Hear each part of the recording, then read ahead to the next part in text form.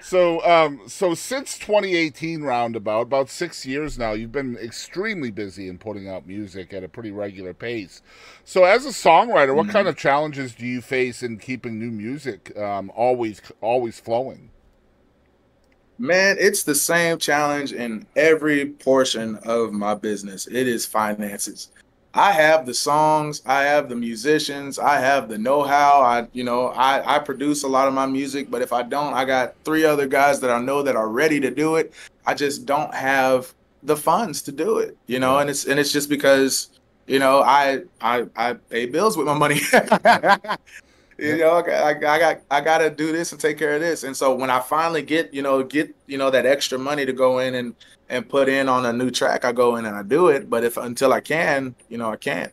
Let me ask you this as a full time musician and really an independent one as well. Fully independent. I mean, you can't get more independent than Zak Webb. How important is it for you to have new music as a full time musician? Because you're already performing, you're already steadily booked, you already have music recorded. So what is it? What's in it for you as a full time musician to even bother recording new music? So having new music and putting music out constantly, getting that the algorithm of Spotify boosted and all that, it affects the live shows. So everything you put out, the social media, the hey, how you doing, the this is where I'm going to be, to the music itself, all goes to when a venue looks at you and they'll be like, oh, this is Zak Webb.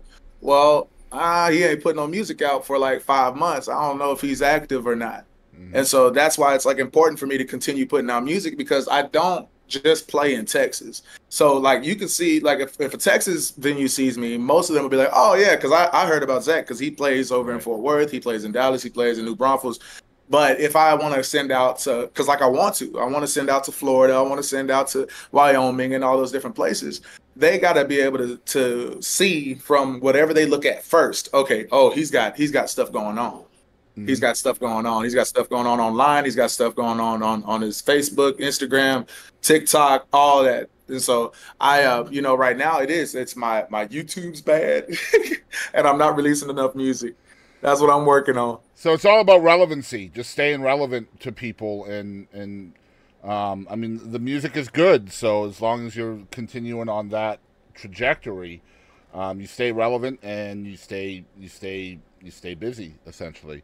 Yes, sir. Again, Yes, I, sir. I love these interviews because I have my outline and you're feeding me right into my outline, which is it's just so cool when I get to do this kind of stuff. So you mentioned the studio and you producing records as well, and my next question is about that. So you led me straight into that. So from the standpoint of being in the studio, how involved are you in the production and engineering side of your songs when they're fleshed out?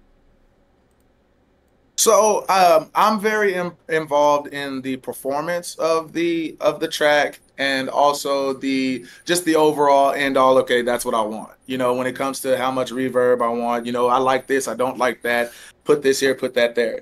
Now, granted, I don't know much about turning knobs.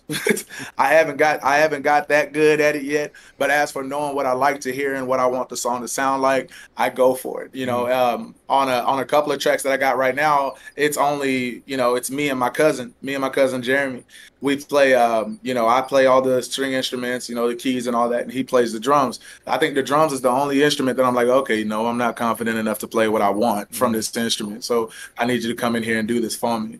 But as for like the overall composition and the, beginning stages of the studio work down to from the mastering track, hey, this needs to be tweaked, this needs to be tweaked. I'm involved in that whole process.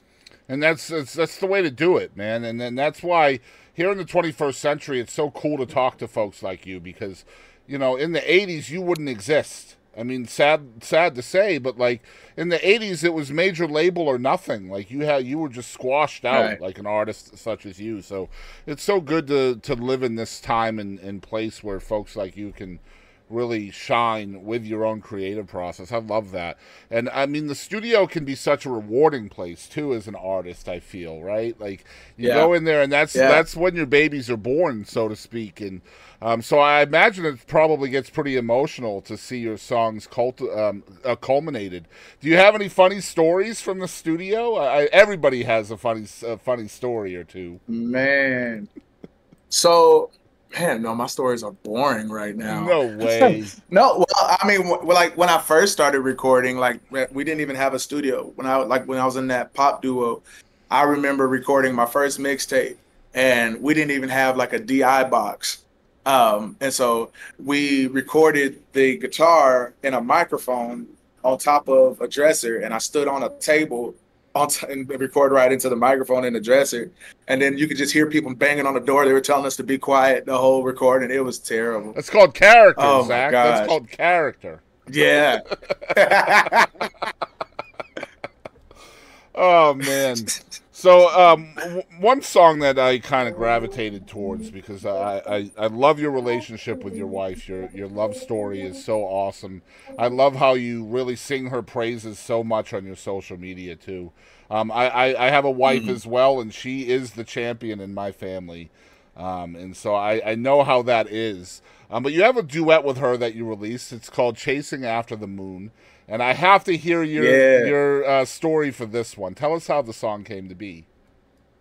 Oh, this is terrible because Chasing After the Moon is actually a song that I wrote for my ex-fiance. Oops. And and so but it was when I was in the pop duo, that was when, and I always say, she was my first love. And that was it. I was in college. That was my first love. Now my wife, now she's my last love. I ain't got no other loves coming after this. Unless I have a baby, then maybe they're gonna have to go halvesies. We'll see. But that's not how that works. When I wrote that doesn't work that way. The baby gets fullsies, and then the wife gets like halvesies. That's how that works. You gonna find out. You gonna find out. We're gonna find out. But I remember I wrote this song. I wrote that song in the back of a bus, going to church camp, I believe. And I was on a real like stars and lunar type kick writing phase of my life. And so, but then, as we got married, I asked my wife, I said, how about you sing this song with me? And so she started, because like every once in a while at some shows, I'll be like, hey, can I sing a song with my wife? And they're like, yeah. And she's like, oh, I don't know, maybe we'll see. And so she comes up and she'll sing with me. And I was like, it just sounds so good. I said, you know what? Let's record it. Let's record it. And so it is definitely it was written for my first love, but it is definitely going to last through my last love. Man, I love that.